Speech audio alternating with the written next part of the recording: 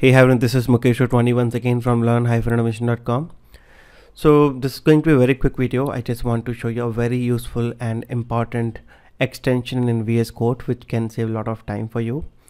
So the moment you start working with any programming language, right, you'll start feeling this kind of issues when you don't know this curly braces where it is getting end, right? So right now there's very less curly braces, but suppose you have a lengthy program and you don't know which parenthesis is getting closed, which curly brace is getting closed. For you it's very tough to identify.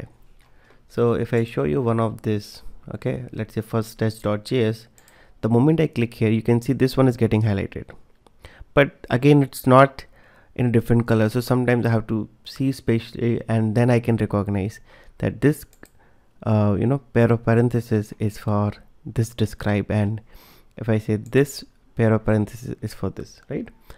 So this extension which I'm going to show you, it will help you a lot. It will highlight basically, so you can save a lot of time and it will help you in a debug as well.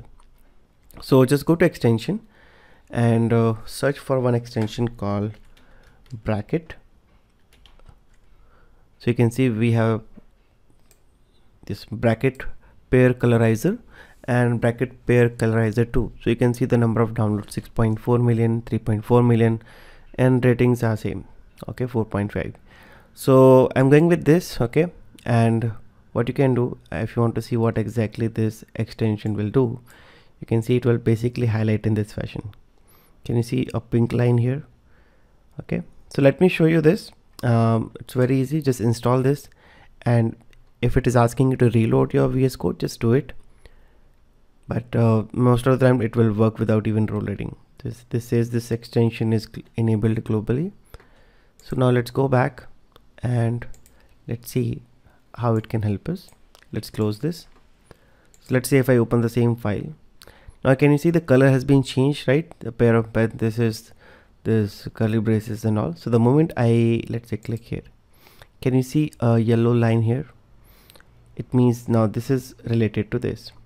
If I click here, okay, can you see this is highlighting? Now if I click here, now this one is clear that this is matching with this. In the same way, if I open another file, okay, can you see this? Describe is matching here, and this one is matching here. This for loop, okay, this if condition, okay, and yeah, can you see it will help you a lot. And in case if you miss anything, you will get error here, and this will help you to fix it. So that's a quick video about this extension. I use it. So before making this video, I disabled it so that I can show you from the scratch. So please give a try, and if you find any other useful extension that you are using and you want me to record video, please let me know in the comment section and I will try to make video on that. Thank you so much for watching. In case if you're new to this channel, then make sure you subscribe this channel, share with your colleagues, and I will see you in the next video. Have a nice day. Bye bye.